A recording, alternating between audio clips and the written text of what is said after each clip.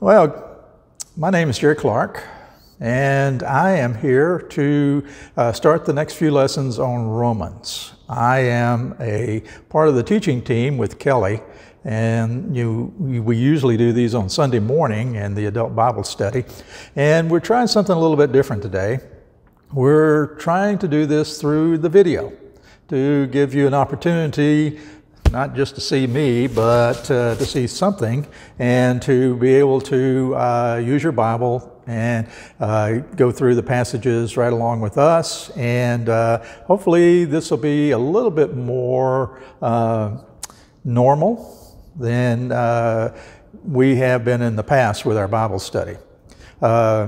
It's a unique time in our society today. Unique might be one word that you could describe it, but for me, I'm ready for this to be over, primarily because I'm gaining weight. We have used more sugar, more flour, more butter in the last month than we have used in the last 2 years. I think the president should have banned Pinterest, at least the food section on Pinterest, because we've been looking at that, and you know, when you're sort of in your home and you don't have the freedom to go out different places or whatever else, you start looking for those comfort foods or those items that you like, and then you find new things that you would like to try because you got time to bake.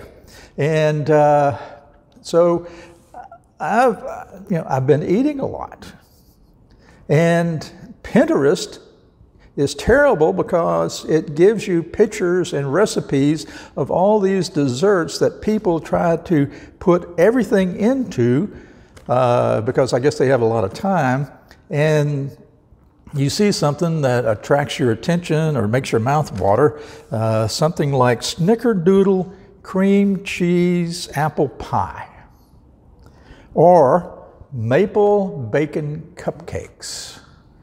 And here's two of my favorites: brownie pecan pie ooey gooey butter cake, and then chocolate chip cookie dough brownie bomb. You know, just looking at that makes my cholesterol go way up.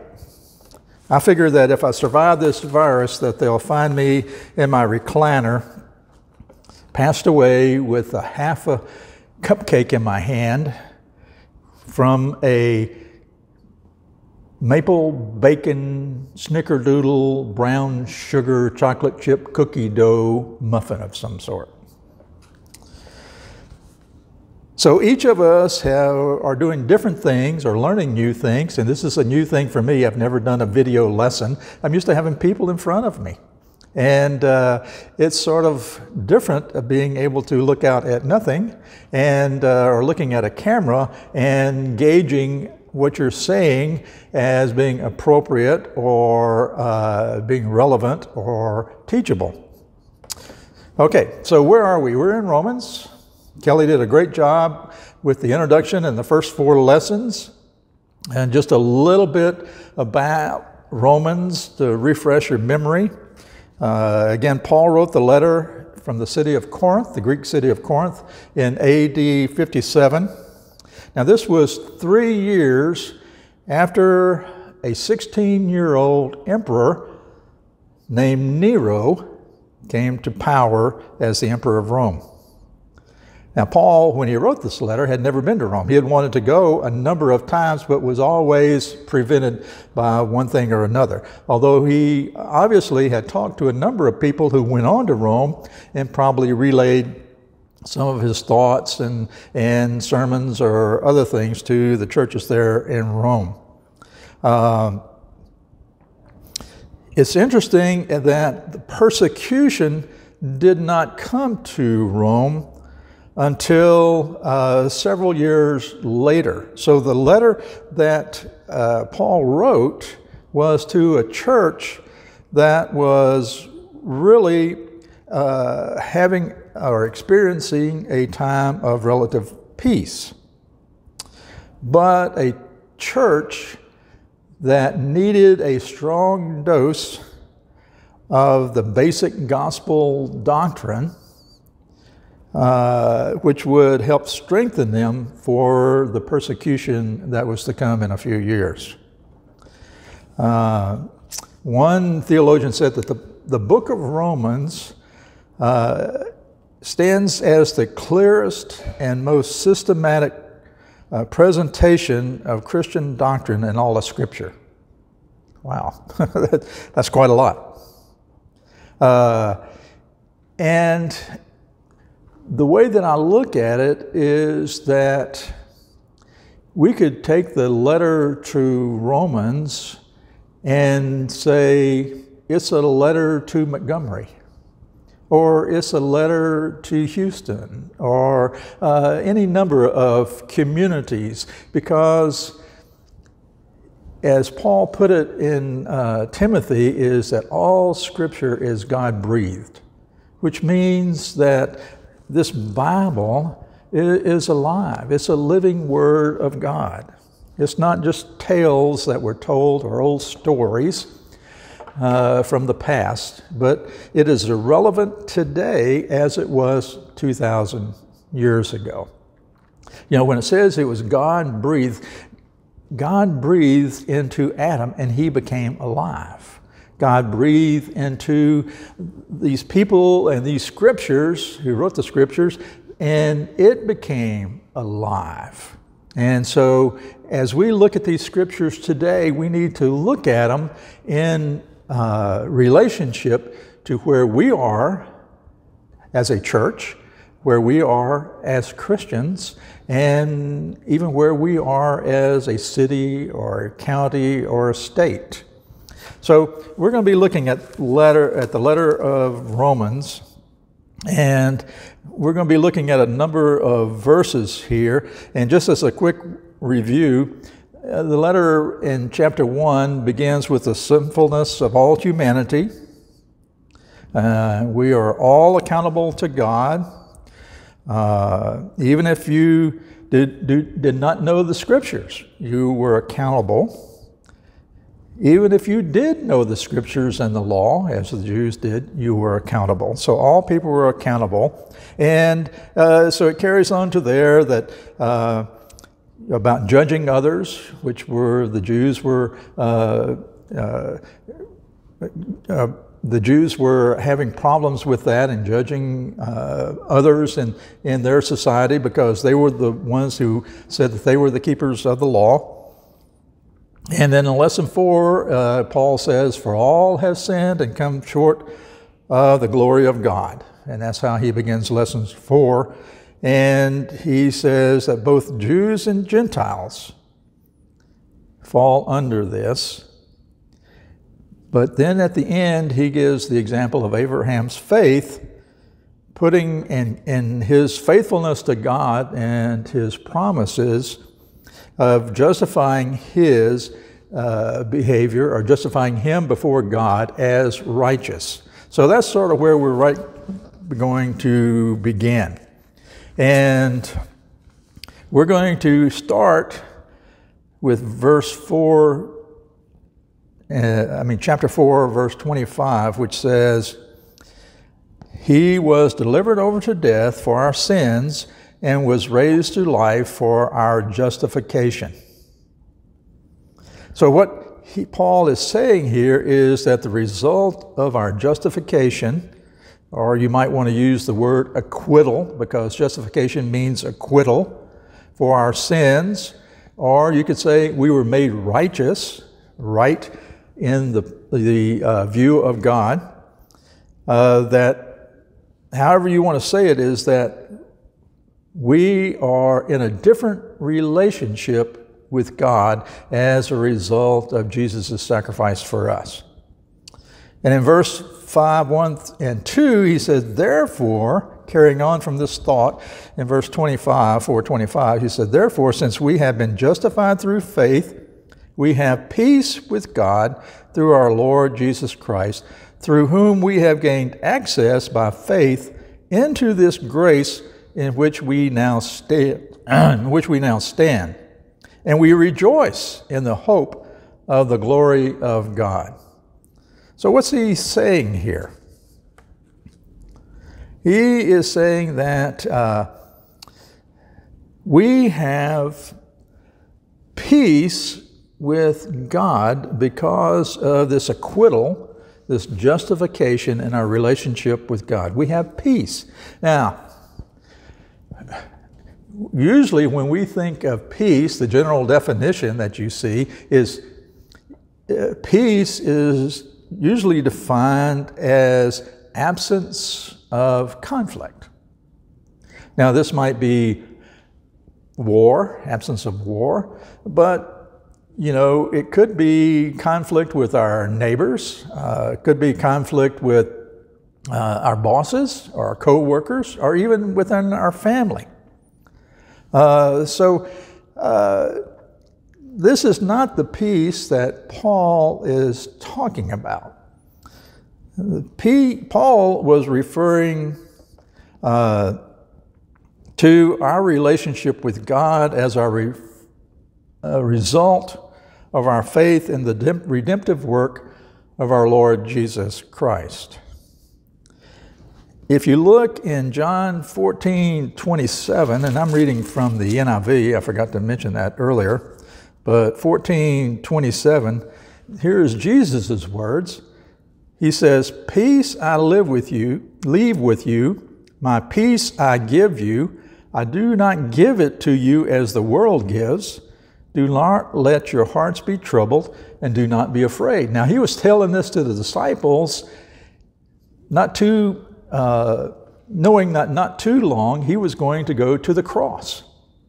And he knew that their lives were all of a sudden going to be in crises, that there were going to be all sorts of rumors, all sorts of persecution that would come through. They would be hunted, lots of things were going to happen. So he says, I'm going to give you peace. And then the peace I give you is not as the world gives, because the world only gives a peace in that original definition, a peace where there is no war, or maybe a peace where you have some type of detente with your neighbors or your friends or something like that, or you've come to an agreement or something like this. The peace that he is saying is not just the absence of conflict, it is an inner spiritual peace that Jesus has already won. His work is concluded and that he has won. John 16:33 says, "I have told you these things so that in me you may have peace. In the world you will have trouble, but take heart, I have overcome the world." So he is saying that no matter what the circumstances is, you can have peace. I mean, Jesus, we call Jesus, one of the characteristics of Jesus, we call him the Prince of Peace. And he mentions peace a lot. And so he is saying that through your faith, through your justification, through your right relationship with God, you are going to have peace with God. Inside the U.S. today, we're dealing with a conflict. In fact, the president at one point said, we are at war. You can't see the enemy. You can't touch it. It can strike anywhere, anytime, any age. It's a tiny virus that has turned this country upside down and destroyed a lot of peace for a lot of people. We fight it with mask, disinfectant, washing our hands, not touching our face, and a new term called social distancing. We're shutting down businesses, schools, parks, and for some inexplicable reason, we're hoarding toilet paper.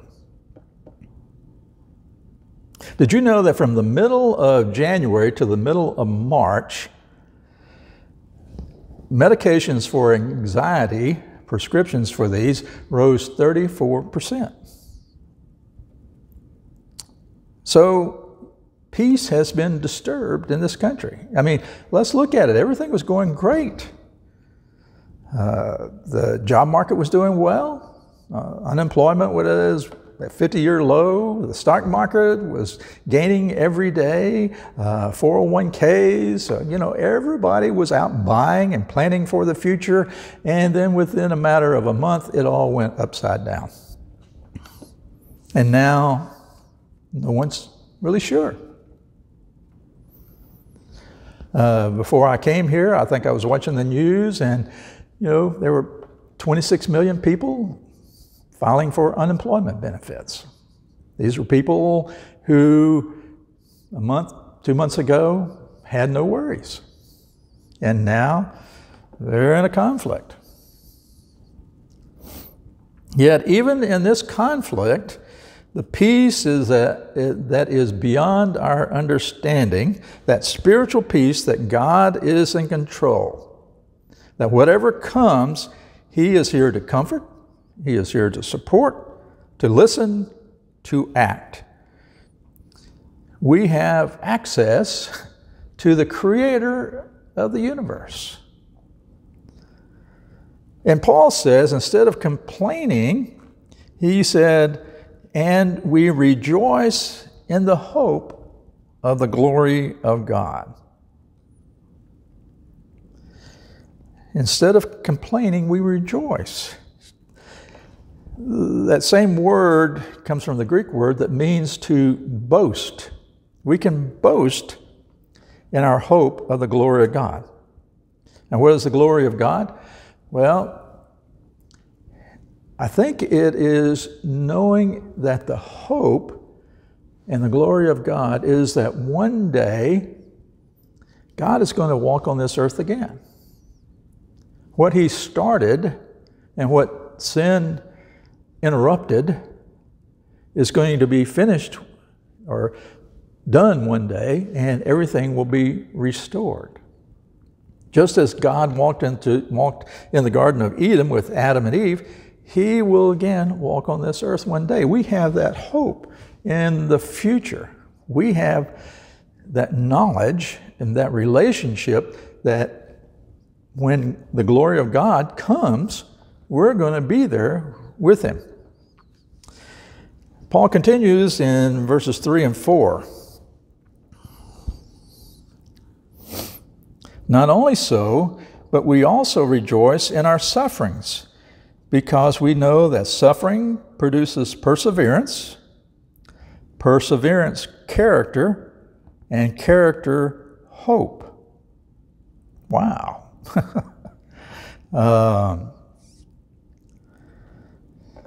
We can brag, because he says rejoice. We can brag in our afflictions.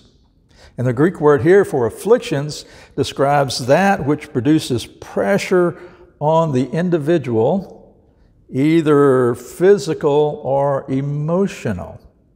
So we can rejoice even though we feel like we're being pressured from all sides. Sometimes we don't look at it that way because we usually view suffering or trials or pressure as the opposite of hope and peace. We want them to go away.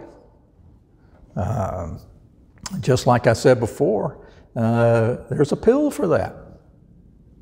And a lot of people are taking those pills. But pills wear off. But the peace of God does not. And he says, afflictions produce endurance. Endurance builds and produces character. It's sort of like flowing right down. In fact, I remember when I read these, I remembered as a parent, when your kids come to you and start griping about chores that they have to do, or why do they have to do this, or even why they don't want to do their homework and they would rather go out and do something else. You know, I used to look at them, and my favorite phrase, and one they still remember today because they use it on their own children, is that this builds character. They hated that phrase because they knew that, hey, they were going to have to do whatever they had to do. And so the coronavirus is an affliction on all of us. Are we using this time to build character or just complaining? You know, these last few weeks, we have had the opportunity not to be busy. Busy is a byword of our culture. Oh, I'm so busy. I got so many things I've got to do. I got places to go, meetings, whatever else. I'm just so busy. And we all think and say in our minds, oh, there are certain things that I've been wanting to do, but I'm just so busy I can't do them. Well, guess what? Now you're not busy. You can do them. Some of you probably have. We have an opportunity to take this time and endure. And this endurance will help build our characters.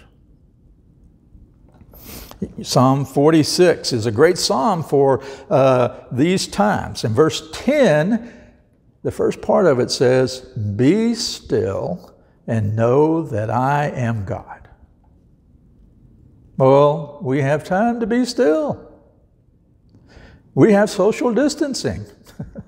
You can even get away from people and it's okay.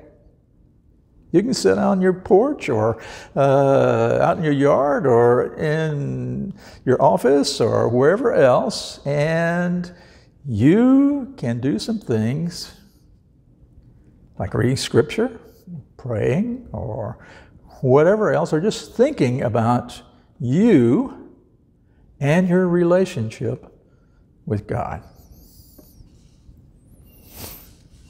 The last part of this verse says, as we produce perseverance, perseverance produces character, and character, hope. Wow. Hope. Enduring the suffering, the hardship, produces Christians with a different expectation, a different outlook, a different confidence. Now that's rather hard to explain, how affliction, persecution, builds character, and then that character leads to hope. But let me give you an example, if I can. A number of years ago, my wife and I, Barbara, had an opportunity to go to Romania. And this was right after the communist wall fell, and not too long after the communist dictator Ceausescu was overthrown, and freedom came to Romania. In fact, when we landed at the airport in the capital city, as we were taxiing up to the terminal, we looked out the windows and there were army soldiers with machine guns spaced evenly.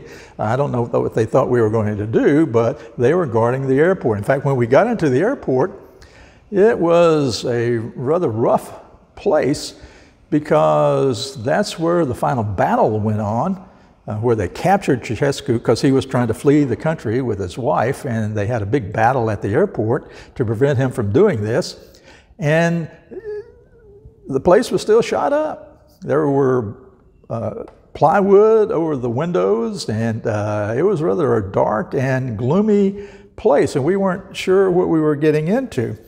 But we got through everything, and we went up north to a city called Cluj-Napoca to visit with some Romanian Christians because we were looking to see what their needs were and maybe establish a relationship with them. And we got to meet a lot of great Christians. Remember, they had been under a communist dictator for 4 years, and this communist dictator, one of his primary goals was to wipe out Christianity from Romania. He destroyed churches so that he could build administrative buildings. He took their Bibles, destroyed their Bibles. If you were a Romanian Christian, you had a little mark by your name which said you cannot go to the university. You cannot have higher education. You cannot take supervisory jobs. You could not travel outside the country. They put spies in the churches to make sure that they didn't say anything against the dictator or against communism. It was against the law that if you were out and about and you were talking to someone about Jesus or Christ, you could be arrested and thrown into prison.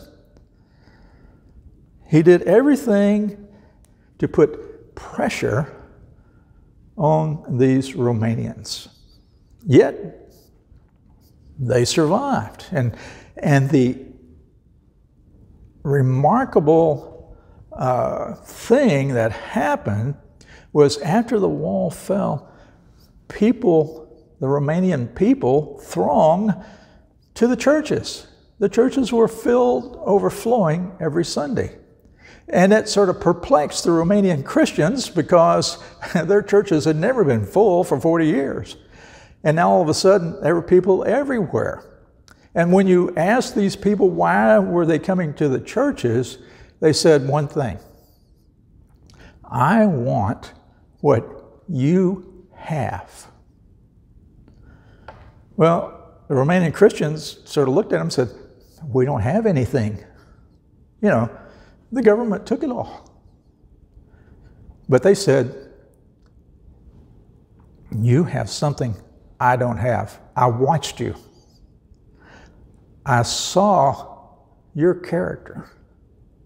I saw in this persecution, you never wavered. You never gave up your faith. You helped others. Even though we weren't Christian, you shared the little that you had with us, and a whole host of other things. It's interesting that during this time, the Romanian Christians, when they saw another Christian that they recognized from their church or, a friend or whatever else, their greeting was pace. Pace is the Romanian word for peace. So even though they had 40 years of persecution, this persecution developed their character, and their character produced a hope, a countenance, an attitude, or whatever else that people saw. And when they had the opportunity, because these non-Christians were afraid during that time because they didn't want a mark by their name, after they had the opportunity, they wanted that.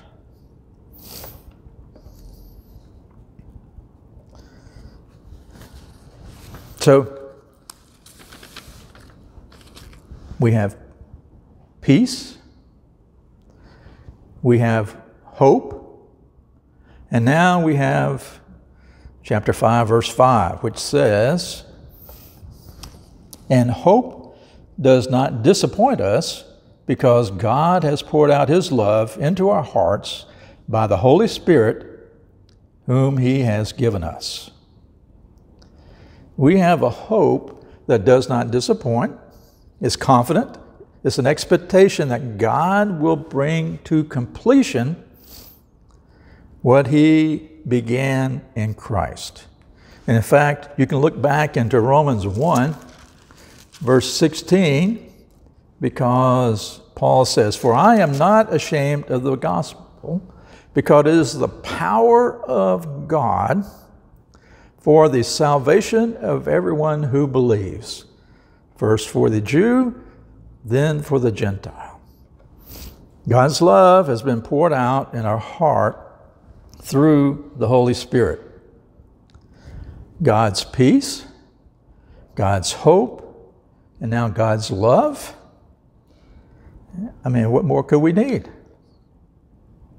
This is a difficult time for people in our community.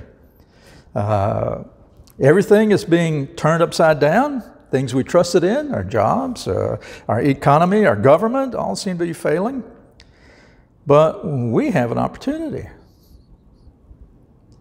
There's a lot of people out there seeking something because the things that they had put their hope in or their trust in aren't doing it. It's an opportunity for us showing our character, how we're enduring or how we're handling this situation, so that people can come up to us and say, "How are you so calm? How do you cope with what's happening? I want what you have." Now, verse 6 through 8, oh man, I'm running out of time because I know you don't want to watch me for an extended period of time. What's that old joke? I feel like an Egyptian mummy pressed for time. So let me go through verses 6 through 8. Just sort of combine all of those real quickly. As Paul says, "You see, just at the right time when we were still powerless, Christ died for the ungodly. Very rarely will anyone die for a righteous man, though for a good man some might possibly dare to die. But God demonstrates his own love for us in this: while we were still sinners, Christ died for us." And Paul uses in these verses 3 words to define humanity's position relative to God. We were helpless, we were ungodly, and we were sinners. Helpless means powerless. We can't do anything on our own. Ungodly, sinners, means we've rebelled against God. But at the right time, which means there's nothing arbitrary about God's timing, he came and saved us.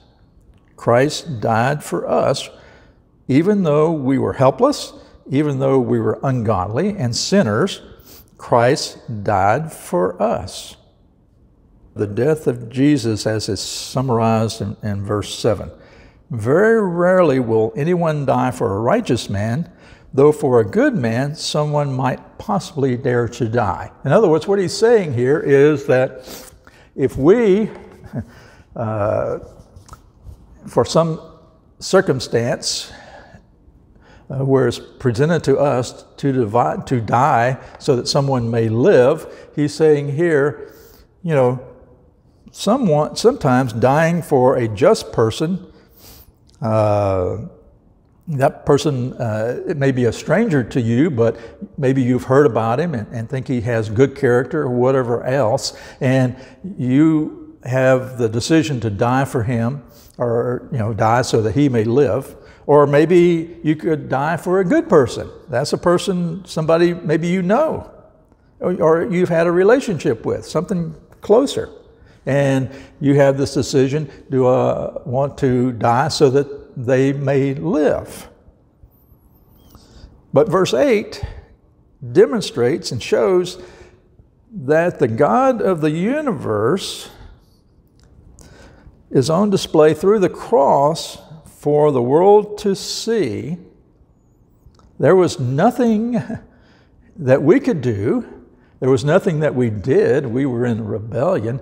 But God loved us to the extent that even though we weren't a just person, even though we weren't good people, Christ died for us. And that's a remarkable thing. That is something that each of us during this time where we have the opportunity not to be busy can dwell on. Exactly what does that mean for us in our lives? That what Jesus did on the Christ for us. Now I'm going to end it here. There's several more verses that we have. You can go through verse 9 through 11. I would encourage you to read those because it talks about how we've been saved, how we've been reconciled, and what we need to do with this reconciliation. So I would say read chapter 5, verses 1 through 11, and dwell on these different terms. Too many times, we read through the Bible in a year. I would rather us read through Romans 12 times and really get to know what that book or that letter says to us. So I would encourage you again to read verses chapter 5, 1 through 11, and think on these things because we have an opportunity to do this. I want to appreciate you for watching. I hope I hadn't held you too long. And we will be here at the same time next week. Thank you.